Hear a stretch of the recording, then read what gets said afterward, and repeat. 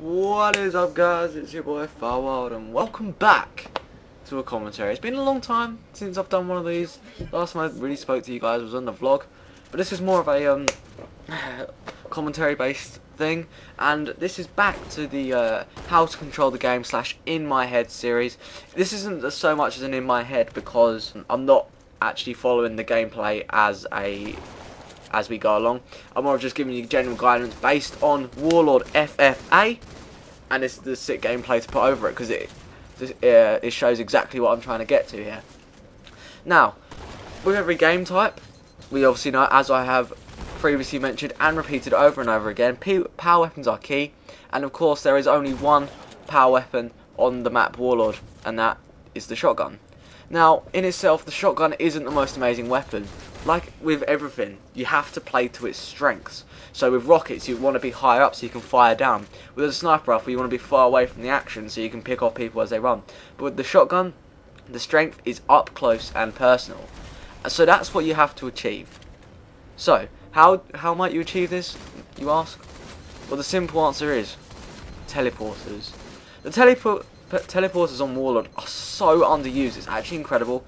And in BR starts, you're always nearly under pressure, and so they offer great escape route and quick mobility across the map. As soon as you pop out of a teleporter, don't be surprised to see an enemy there, for in and around them there are so many, I guess, hotspots, if you will, where fights continually happen.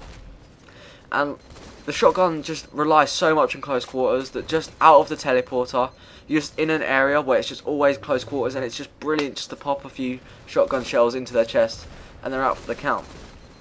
In terms of getting away, the teleporters are fantastic alongside the shotgun, because as you go through, if they chase, you just turn around and bang, they're out for the count. There's only one spot on the whole map that would be a disadvantage to the side teleporters, and that's top mid. However, top mid on an FFA game type, when it's now 8 players and every single spawn faces towards top mid, someone's going to be pushing him. So all you need to do is go through the if you know he's shooting you, go through the teleporter. He has to run around the other side to get shots on you. You just double back, and by that time, undoubtedly the guy at top mid would have been hit with nades and certainly be weak, and his attention would have been drawn off of you. So also, shotgun, your best friend is the camo. If you can grab that camo and shotgun duo off spawn like I did, you're going to be well on your way to having a fantastic game. As you saw this one I'm playing right now, 25-2 on the FFA Warlord. BR starts, don't mind if I do. Don't worry about nade spam, you're going to die from nades all the time. It's just important that you keep moving with the shotgun. Don't try to crouch and hide. I mean, it does work, but it's not exactly the best technique.